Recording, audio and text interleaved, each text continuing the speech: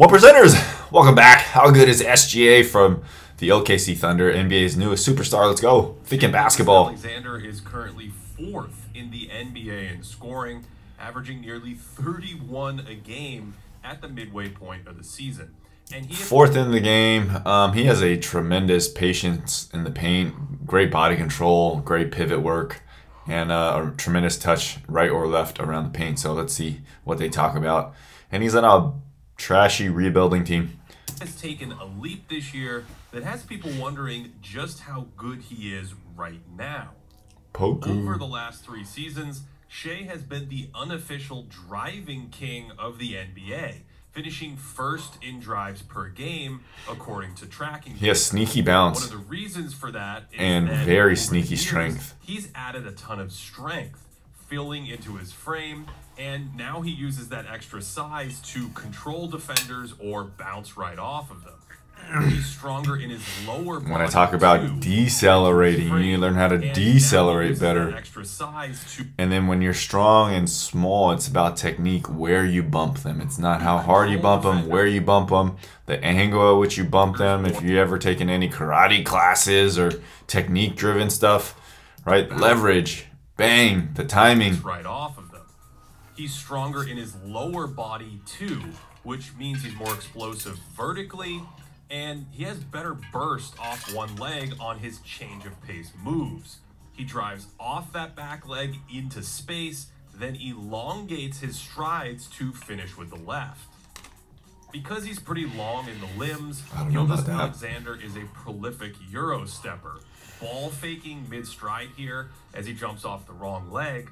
And these kinds of moves require sturdiness and a ton of balance. Sturdiness. For instance, his spin moves cover a ton of ground now, whereas a few years ago, that was a more stationary spin just to reposition himself and start a drive. No. He's also quite slippery and creative at I don't believe that. This does not make any sense. That was a more stationary sturdiness and a ton of balance.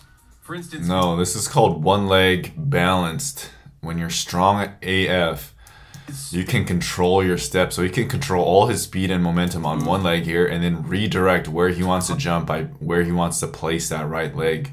When you have tremendous amount of strength, you have so much time to adjust and think. It's a matter of milliseconds. But when your body is under control, when your ankles and hips work the way they should, just to reposition himself and start a drive. Right here, he shows the ability to do it right there with that jump. And creative at the rim, blasting through contact. And let's not forget, or somehow slithering this under the defense with his offhand. And let's not forget that he carries the ball on every single play. Creative at the rim, blasting through right here, controlling there, not minding the contact because he initiates. If he flails up, it looks like they're gonna call a foul. If they don't, he gets the advantage. Right.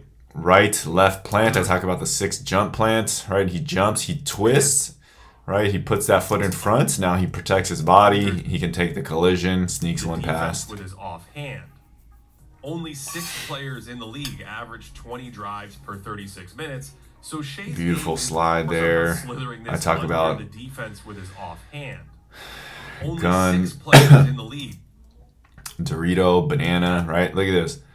Right, that's the position you need to be in, boys and girls. Stop dribbling with your chest up. That's not what you do when you drive. You see that chest down, so you should be doing more RDOs. Your body should be turned as you drive. Do you see that? Look how low his shoulders are. Everybody's talking about, oh yeah, get your shoulders on. Lean over at your waist. Do more back extensions. Work on your hamstrings. 20 drives. Okay, so then here he's tall, right? And then he can just Euro pass slide. Boom. Look at how much he twists and contorts his body. Are you guys doing twists and rotations in your workout, or are you just doing dummy barbell squats and leg presses? Even just vertical, stationary walking lunges. Not great for basketball. It's okay. It's okay, but not great. Williamson are more efficient among the highest volume penetrators. Obviously, SHAI has a nice handle, and I love this change of pace he uses between his legs, where he explodes mid-dribble to catch defenders off guard.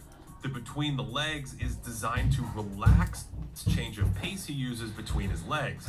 You know this guy's smart. This thinking basketball guy is smart, but he's not a basketball player. Like, this is a drop cross, and then he switches his feet. It's a foot switch between a leg. And then look, he drops low again. Catch defenders off guard. The ability to jump off the right or left. Right here, he's skipping. This is changing a guy's rhythm, so he doesn't know how to slide properly. Now, right here, he's already exposed. Like, just by where his foot is, just by changing this stupid skip when you walk to the left. To catch defenders off guard. Here, look, he's managing space. You gotta learn how to manage space. Skip, pause, skip, pause, right? So now Anthony Edwards already overplayed the left, so now he's already exposed. So you just go between the legs. It's so easy. And he doesn't go right away because Anthony Edwards is a terrible defender, but also very athletic. So he does a delay between the legs. He doesn't go till it touches his hands, which is different from the previous one. See, ball touches and then he goes. Let's go back. Among the highest volume. This one, he slides through and then he goes on the bounce. So when he skips, right, boom, then he goes because he beats him on the exchange. He knows he's already mid skip. He knows who's that? Bruce Brown is mid slide. To catch defenders off guard. It's a big difference. Is designed to relax the defender, and he goes as the ball is coming back to that right hand, and that's yet another left-handed finish. His increased burst from a standstill makes this move work, and this time it's great body control and a floater. It's not a great burst. His increased burst from a standstill makes this move. This is not a good burst. This is when I talk about a banana. This is a banana when he's up here. So this is not a good burst. Okay, what makes this work is he lowers on the second step, right? And then he knows he's stronger than this guy, so he bumps into his body right there. That's what makes it work. So now he's into the paint and he knows he's bigger and stronger. He's just going to go right, left, shoot it. Great body control and a floater. It's not burst. Alexander is also a prolific mid-range scorer, taking about half of all his shots between 4 and 15 feet from the basket. His size and added strength also help him carve out shots around the paint like this, and he's jumped up right shoulder, left shoulder. 91% from the free throw line this year. Okay, so it's spinning over the right shoulder. Came in the league, his shot looks smoother and tighter to me from his feet up to the release, with his elbow tucked in more, and he's quicker to bring the ball to his shooting pocket instead of moving it across his body. He also hops around in short spaces like a pogo stick to create separation, bursting away instead of moving. Boys and girls, you can change your jump shot as you get into the NBA. Because as you get stronger, your legs get stronger, your arms get bigger, your shoulder might get in the way. Things people don't understand if you've never played. You adjust your shot. Especially as you start playing, you figure out what starts working. You better change the way you shoot. And he's quicker to bring the ball to his shooting pocket instead of moving it across his body. He also hops around in short spaces like right here, right? This is side control. This is sliding in, punking that dude. Creates separation. Patience, getting a shot off. Away from defenders by moving backwards or sideways to find cleaner looks. That's just hanging around Chris Paul, studying tape, a great coach. Really well. And even though his feet fly everywhere here, his upper body mechanics stay the same. Oh, why do you flail your legs like that to regain your balance? That's all it is. You're controlling your flight path. When you put everything, so he's balanced. He accelerates really well. And even because he wants to land these. Good lord. When you jump with your feet split like this, you stop your momentum. You go more up and down. You're more balanced like this. His upper body mechanics. Because his momentum is going forward. If he kept his knees going, both knees going forward, he would keep drifting forward. If he kept them flat, his whole body momentum would go forward. Same.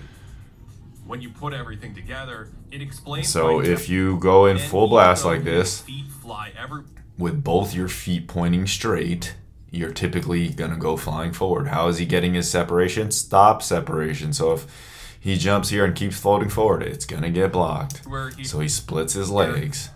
And someone like me has to teach that to you, or you're just very intuitive in the way you jumped, or you just played a lot of sports. His upper body mechanics stay the same. When you put everything together, it explains why he's averaging 31 a night.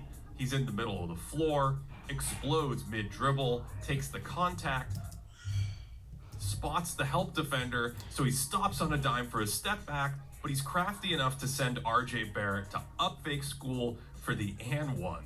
Brilliant. He'll also throw a little post-up game at you sometimes, going to a fadeaway over either shoulder. SGA is nice, man. He has the ability to jump, like I said, the 6 jump types. I haven't seen the hops yet, but I've seen it. So left foot only, right foot only, left, right, right, left. He has the ability to turn over either shoulder. We're using his size to set up those creative finishes. He's going to have to work on his 3-point game. Of course, all that scoring in the middle of the court opens up scoring opportunities for teammates. And SHAI's paint touches set up a bunch of drive and kicks out to 3-point shooters. But this is where things get interesting, because I would describe him as a score-first passer, meaning he's trying to set up his shot first, and then the passes are a secondary decision.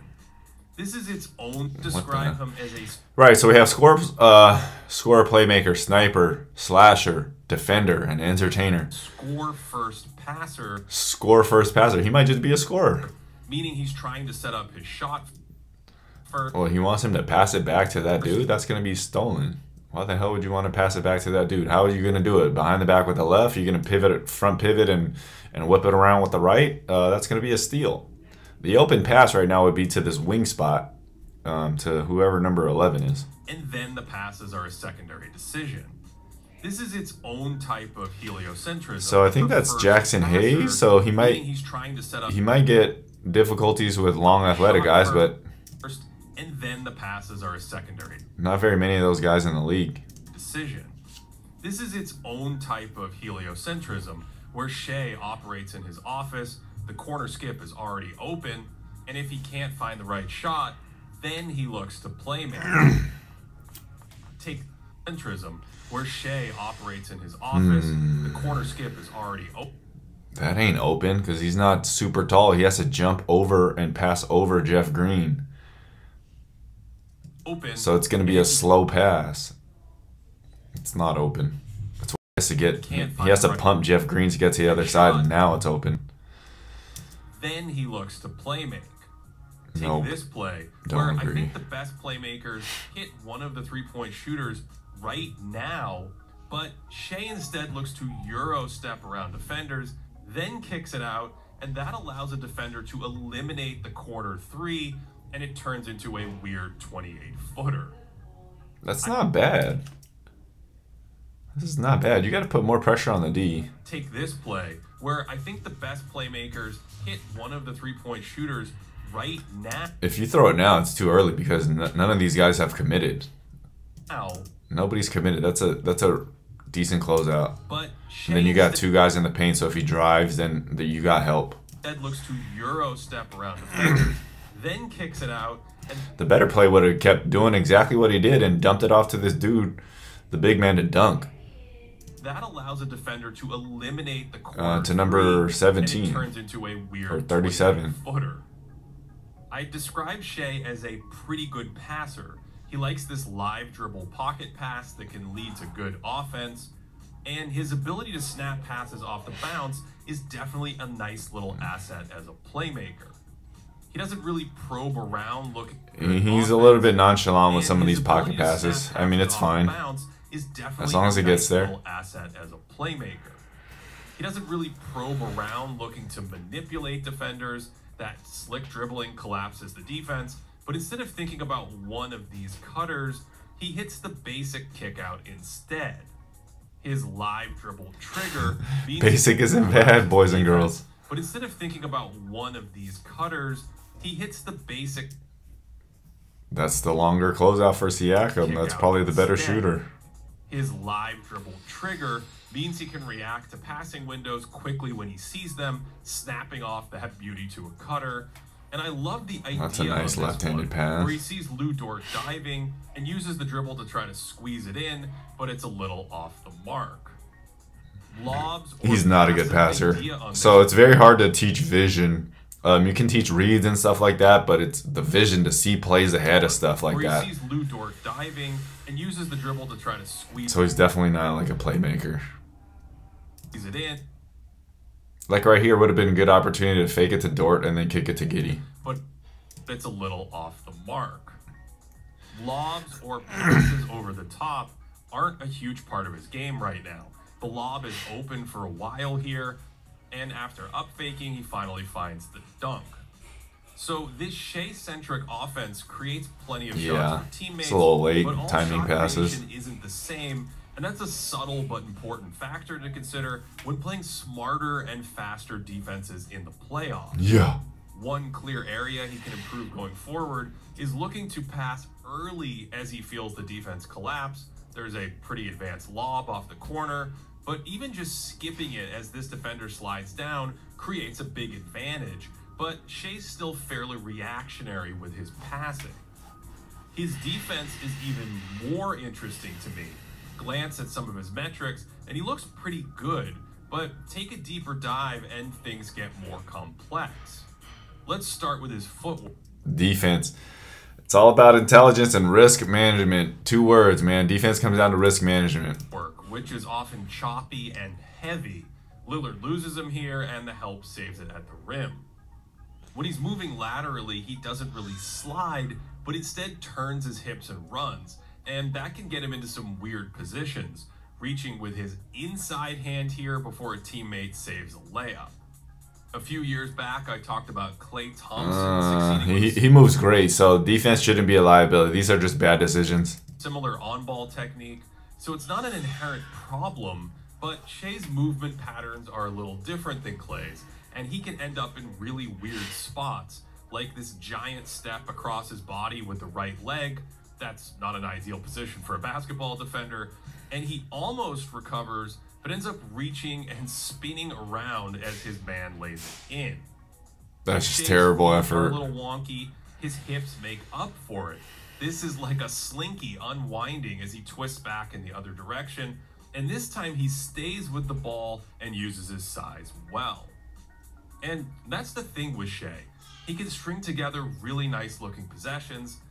Okay, sometimes when you work out too much and you get too strong, you lose your springiness or elasticity, so he needs to work on his reactionary stuff a little bit more and mentally just understand what risks he can take as an athlete and which ones he shouldn't. Sliding, recovering, A lot of these look bad. His big frame, and that size means he theoretically can guard bigger players like Franz Wagner, going all out on this clutch possession, holding his own and contesting well at the end.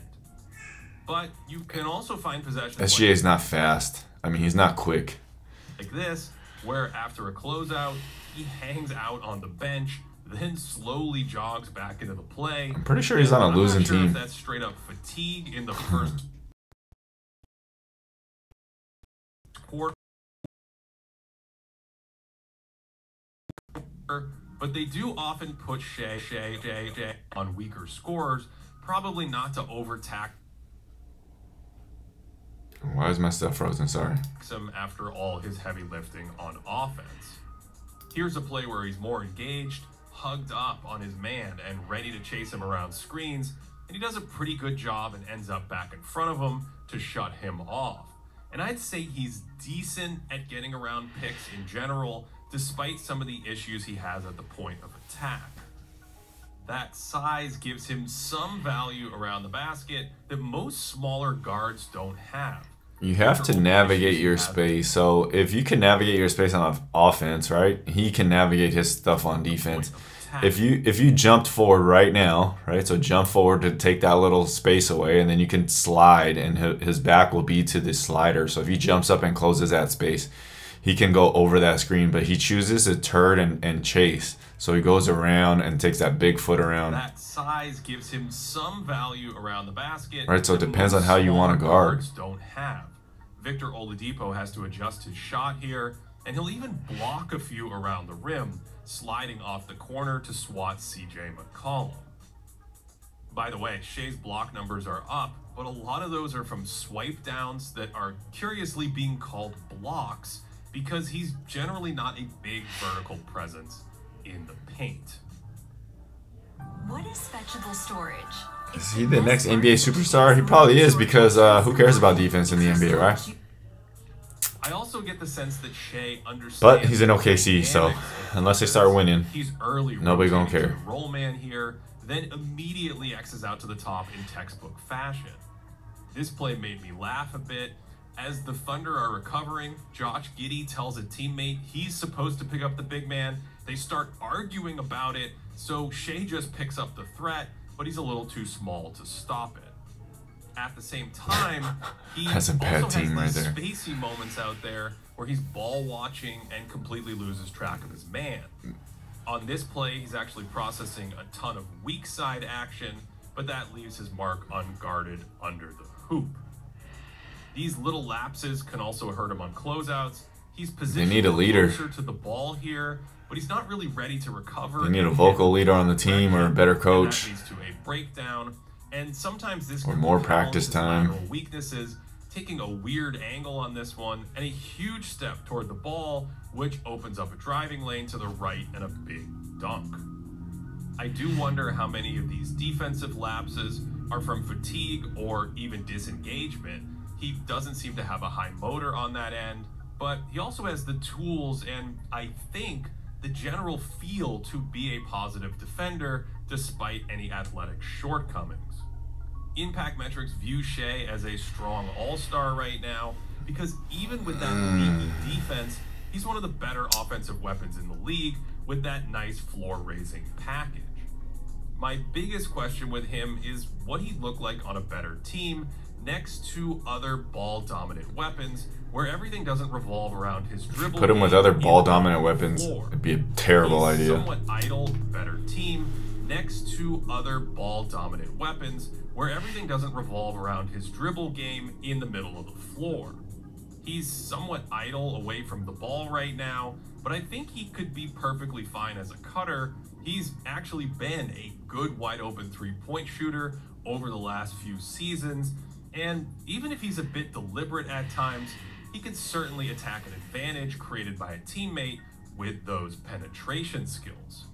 So, even if he wouldn't average 31 a game on a higher quality offense, I still think he'd bring a lot of attacking value to better teams, and just maybe that could free up some energy to help his defense. Either way, it's been awesome to watch him continue to grow over the last few seasons, and I view SHAI Gilgeous-Alexander as a strong all-star or even borderline all-NBA player right now. All NBA, probably not. All-star for sure. He needs better passers around him because if he's going to be a scorer, he's wasting too much energy doing it all by himself. He can score. He obviously needs to improve his defense, but the leadership it looks like it's kind of lacking. If you want to be the best player or superstar, you got to take on all the burden of being the superstar. And so it all rests on him if they win or lose, good or bad. SGA, I like him offensively, obviously. He needs to work on his three-point shooting and get a ton of tape if he wants to become a better passer. Until next video, take 14 minutes, 24 seconds, or 1% of your day to get better. Peace.